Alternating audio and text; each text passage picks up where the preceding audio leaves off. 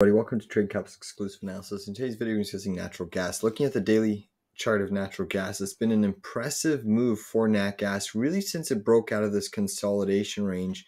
When you had this beautiful impulse move breakout out of this basing formation, really on this April 23rd candle, then you got this huge intraday consolidation chop, really holding above these high pivots. This was clear signal that nat gas was forming a bit of a base to make a stage and press higher. And that's certainly what it's done. So really, since nat gas is putting a low here at $1.60, it's had a pretty substantial bounce off the lows, rallying 53.2% from the low to the high. That's an impressive move. Is natural gas done in the near term?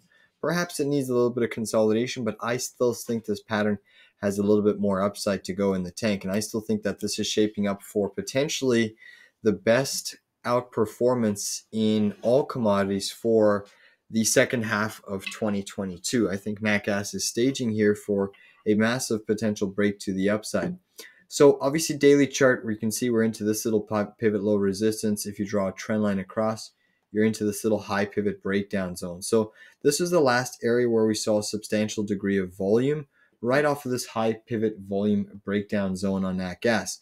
So the fact that we actually got a daily impulse green candle through that zone, then a couple days of consolidation underneath. Once we get through this zone, nat gas could be starting to form a bit of a base off of this 237 area, 238. Once we get through that, then I have higher upside levels in the tank. But we really have to go to the weekly chart to look at this potential pattern and chart formation that is unfolding. So first things first, what I like to do to try to establish, are we trading in any sort of a long-term range? Right now, this chart is obviously looking very, very crazy for any investor that looks at it. Massive multi-year bull runs with huge, huge collapses. Obviously, the nice thing about this asset is we're trading at the lower range of the asset class, meaning that it has a historical probability of trending higher off of this zone. As you can see, this is the lower range of the chart. Now, let's try to identify any sort of a range in the chart. If we look at channels, I like to use channel analysis carefully. I want to use this major pivot low that we put in 2020 because that was really your COVID low. That's where the economy virtually came to a grinding halt. Do we see any sort of a higher low? Well, if you connect that pivot low here in 2024, you can actually see we do have a higher low off that area. Let's drag this trend line forward, and this is a perfectly symmetrical channel. You can clearly see if we drag that forward, you hit a high pivot here in 2020, and you have this previous high pivot consolidation range in 2023 where you broke down. So naturally, when you hit a low of the range, often price action wants to retest the high of the range. That high of the range just so happens to sit roughly at about $3.50 if we want to make a nice clean technical number. So let's just use that as an upside target. As a risk to reward basis right now, if nat gas fell to the lows, you're looking at about a 31% fall. If it rallied to the highs, you're looking at about a 46. Some of you might not say that's not a perfect 2-to-1. It's not really a good ratio to go, but certainly there is more upside that is favored in the near term, which is what I'm going with.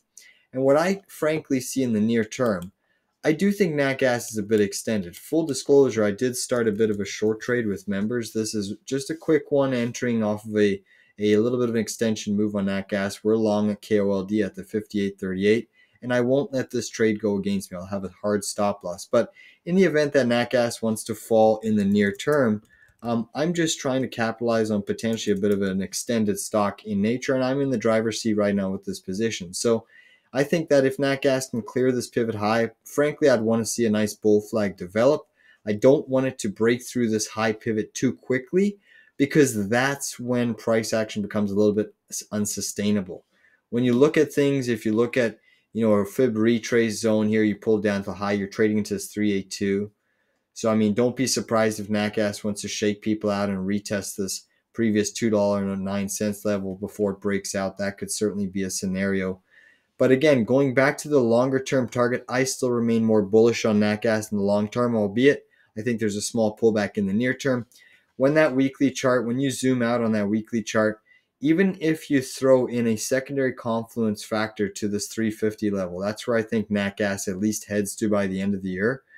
If you throw in a fib retrace from this high pivot down to your low, just look where that 3.8, that first Fibonacci retrace just so happens to be, right at that 236, 357 zone, kind of right along with our near-term 2024 target. So again, 2024 target around the $350 range. Don't know if it's in the third quarter, at the end of the fourth quarter.